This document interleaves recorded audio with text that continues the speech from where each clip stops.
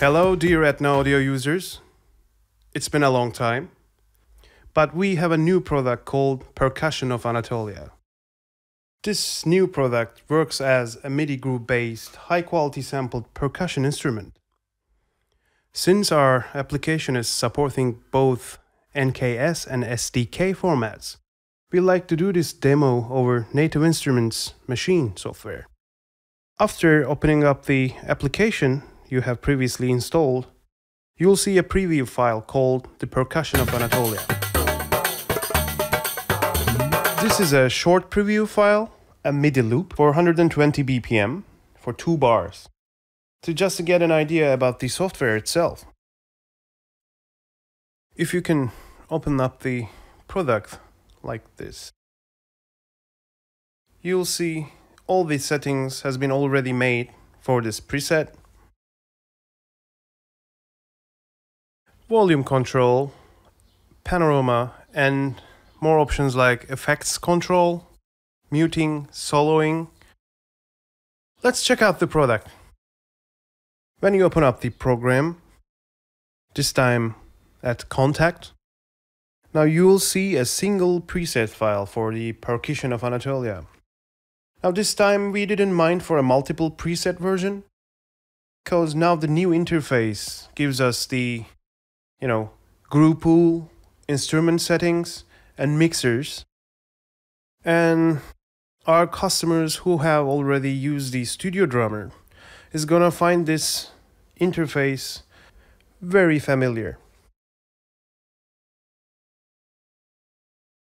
Let's look at it like this. We have 10 essential instruments on this interface.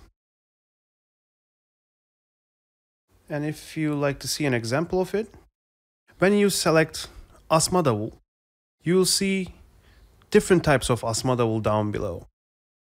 All of our samples are capable of playing in real time or playing through a MIDI file. Like we already have loaded this asma davul. When you play it, you'll see this green highlighted side of the keyboard.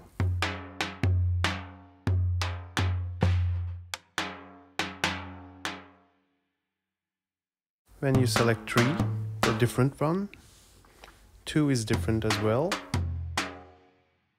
7 again different, and you'll instantly notice the quality of the samples we have.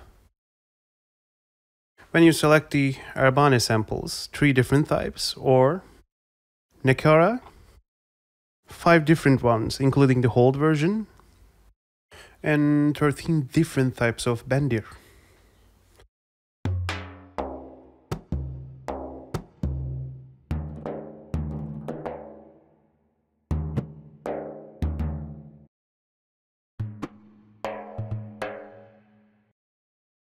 If you like to see the whole thing, talking drum, clay darbuka, 14 different types of darbuka, tefs like tambourines, spoons, finger cymbals, and as you can see, every instrument has their own standard ADSR settings.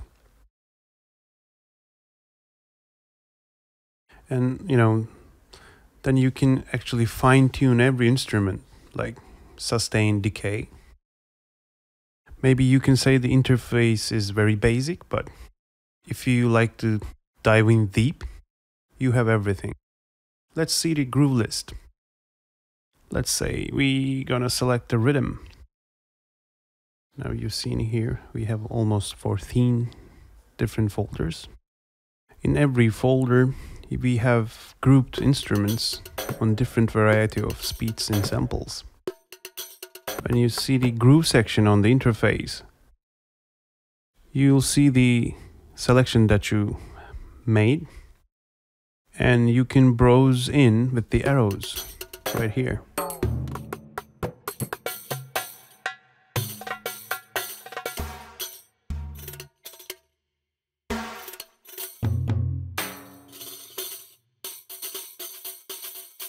Both with the arrows and double clicking, you can actually browse the folder in real time.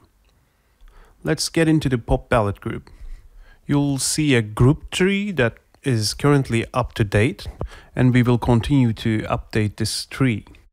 And you can see there are already almost 1,000 MIDI grooves, and we'll keep them updated, according to the different musical genres.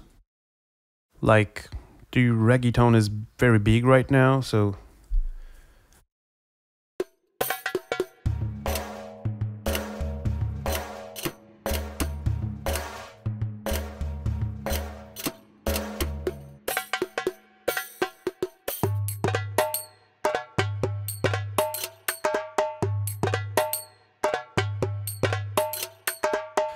as you can see in this groove, we have some new functions like copying and pasting, the new drag and drop option.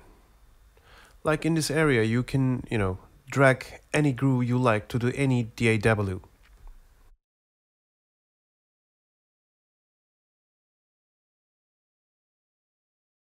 Now in this section, I prepared a very short and basic arrangement beforehand to gain some time. This is for you to understand how things work in the DAW environment.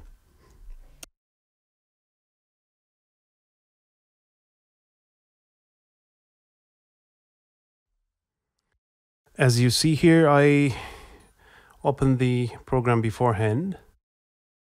Now in this main section, you'll see the grooves and you'll see the percussions that we use in the grooves. Now let's look at it here. I've prepared the track somehow like in trap style genre, and it consists of synths, beats, bass and loops. And up here you'll see our previous products, Breath of Anatolia and Strings of Anatolia. We applied pretty basic melodies. Now on the groove menu, you'll see the folder structure, and on the right lane you're going to see the tempo divided list, and in the far right lane you'll see the MIDI files divided by the tempos. Now I think we have enough examples, and I'll start to apply the MIDI files to the DAW using the drag and drop option.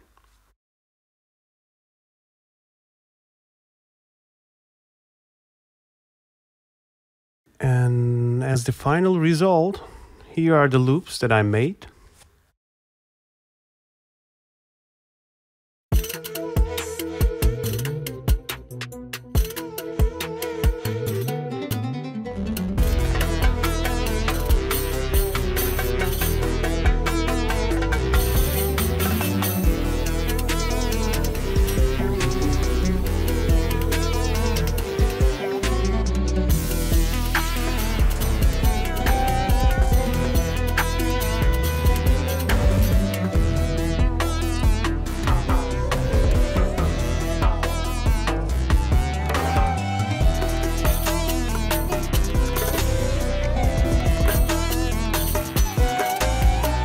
Yeah, now I would like to show you guys some options from the mixer window.